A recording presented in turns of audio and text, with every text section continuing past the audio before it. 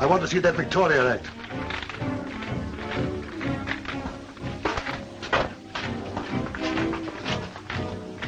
Now sit down and I'll talk. You know me? Who doesn't, Mr. McLintock? The Universal Variety Agency Limited is not a philanthropic society, is it? No. Now, I don't say we don't appreciate an original act, and you've got one. What?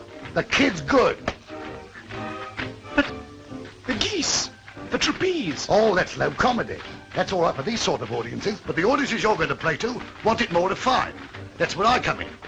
Now, we're going to dress up the kid in real clothes. What an eyeful. You know, he got me guessing. I thought he was a woman until he took off his wig. Me!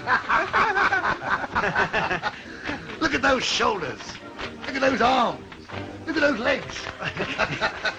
He's got everything. Marvellous. Now, here's my proposition. I'll start you at 50 a week.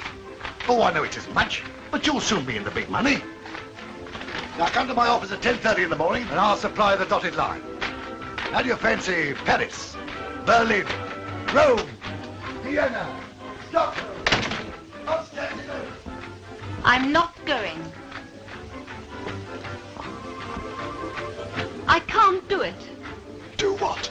I can't be a man all my life. But you'll have time off. And then you can knit and knit to your heart's content. But think what you're asking me. There's a tide in the affairs of men and women. If taken at the flood, leads on to fortune. Tides go out, don't they? This'll be a spring one.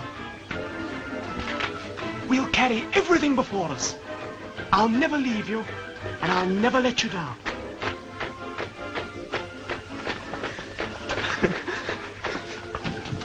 Think of it. Paris. Paris. Paris. Paris. Rome. Rome. Vienna. Vienna.